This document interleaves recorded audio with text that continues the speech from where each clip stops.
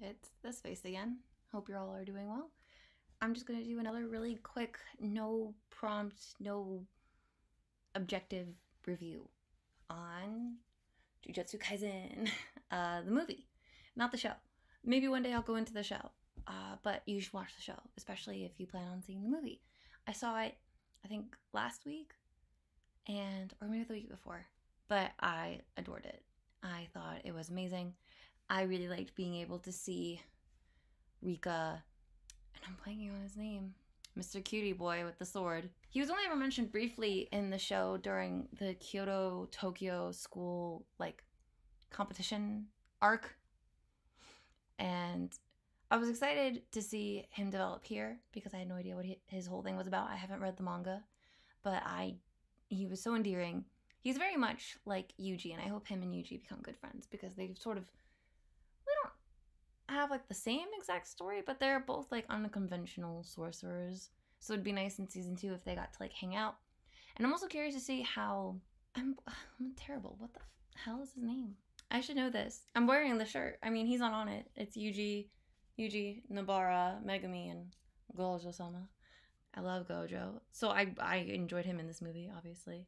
I thought I wasn't going to need to edit this video. I'm going to have to edit this video. Hi. What's his name? Oh, I just saw it. Yuta.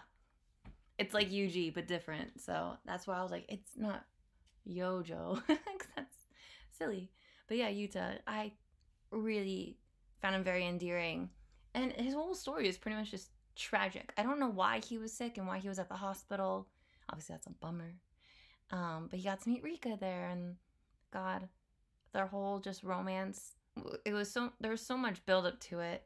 And then it got pretty much ripped away from them just as it kind of started or got more concrete because they already had memories together and they grew up. But God, hearing about that story and about how Yuta was technically the one who cursed her, tragic, very upsetting. But I really liked seeing Yuta sort of grow into being a sorcerer. I loved his chemistry with Toge, Panda, and Maki.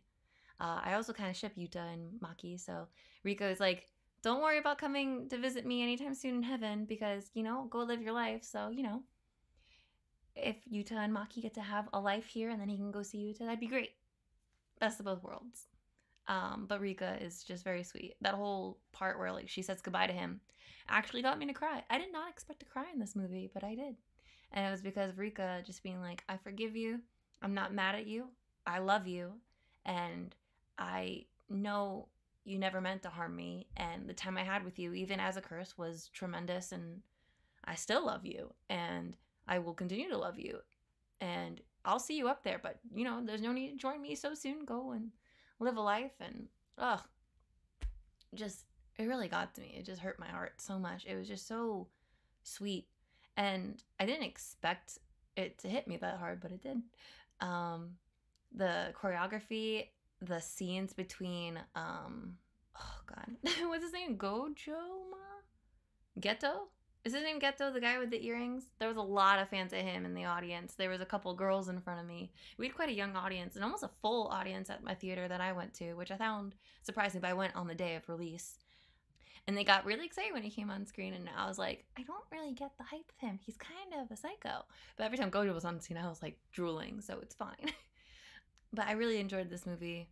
I kind of wish I knew that, we weren't going to see Yuji, Nobara, and Megumi. We weren't going to see our new trio, but I was kind of hoping we'd see, a little snippet of them, especially because Megumi seems to be someone from, one of, the big descending families, from what I understand. So it seems like he should have already, been there, or at least we should have gotten, a mention of him. I don't know how it works. But apparently Yuta and Gojo, speaking of families, are related. I think that's what he said. And what was great about the movie was that I've seen animated movies, especially anime movies, not just animated movies, in theaters, and they've all been dubbed. I saw the My Hero 3rd movie dubbed. I saw Demon Slayer, Mugen Train dubbed, and I was disappointed in the dub because I only watch it in subbed.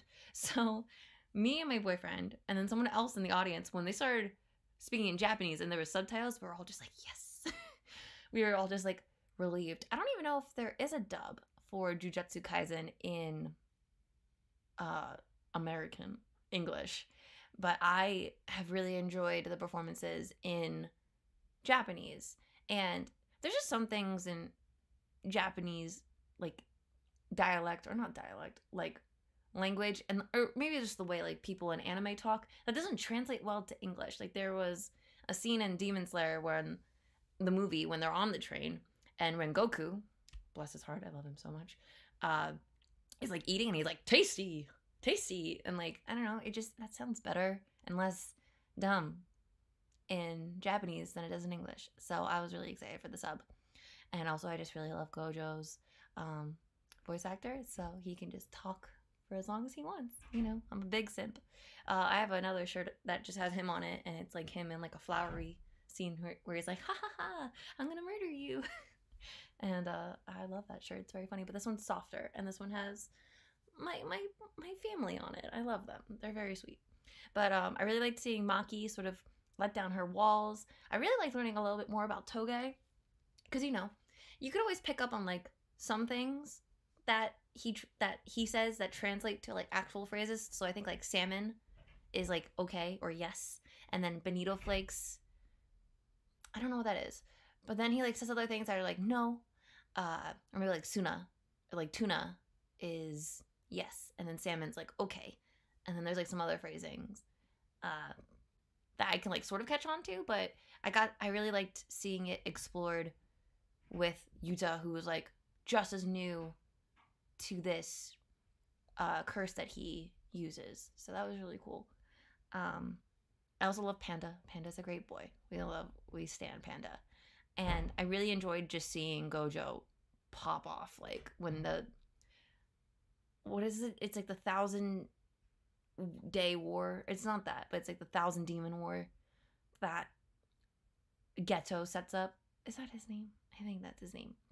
And just to see him like go off on that black character who had like the whip that was like really woven. He was just brutal. He would just not mess around. But I'm hoping with some of these characters that were featured on like Geto's team, part of it, like his own little like curse society that he's forming, his own like school teaching. I want to learn more about them, because there was the girl with the phone and the girl who was like hanging toys and then hanging people in return, and then the guy with the whip. I just wanted to learn more about them, and I hope we get to see them again. I hope they weren't just like movie exclusive, and maybe this is like, oh, this is like you getting to know them now, but then we'll see them in season 2. I would hope, please, because I don't know. They kind of were thrown in, and I know they have like this small snippet of when the two girls are like in a prison, looking like they were being abused or sold or whatever. Like they weren't being treated well. I don't know what was going on. I don't know if it was like human trafficking or just some horrible ring of bad people wanting to do bad things to children, but they seemed so loyal to Geto, and I want to know like why, and if he knew they had curse magic, or curse manipulation. I don't know if I should say like curse magic, because I still don't understand all the rules of curses, but like I know it's not just like straight up magic, and like some people are born with it, I think, or they experience something so traumatic that they have it.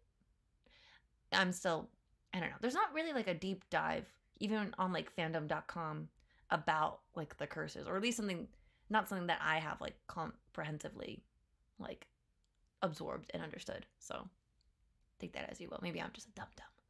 But, and then I got to see Nanami, who's also, I love him. I need him on a shirt as well. I got these on Etsy, by the way, so shout out to the original artist / distributor. But Nanami got to pop off too. We got to see his sort of like protege with like the beanie, and he puts it over his face. I'd like to learn more about him. He was also featured in the anime very briefly when they were fighting the guy with the who was like the transmutation guy who would like take apart people, and poor Junpei. He was such a good boy. I was really bummed about him. Sorry, this is also just sort of like an anime review, I guess, in general, or just snippets, so spoilers for the anime. I mean, I think that's obvious because I'm talking about the movie, but you know, this is not turning out how I wanted. But I really enjoyed the movie. I really would like you guys to go see it. I think it's just like, though I will say the only problem I had with the movie is that things were going by too quickly. I would have liked to have like sat more in some scenes. Like I would have liked to have seen more progress with Yuta learning how to be at the school and using curse energy, because they sort of just like skip to 3 months ahead and he's like a pretty good swordsman fighting Maki, and I'm like, this feels slightly unearned because I didn't see it, but I'm happy that you're not crying and sad, so I'm okay. Because his whole backstory of like Rika just like wreaking havoc on people that bully Yuta or look him the wrong way. Like, we saw like one instance where like she almost killed 3 bullies at school, and yes, what they were doing was wrong. Don't fucking bully people. I can't believe we're in 2022 still having to say that. But, you know, did they deserve to almost die and be completely mangled for the rest of their life?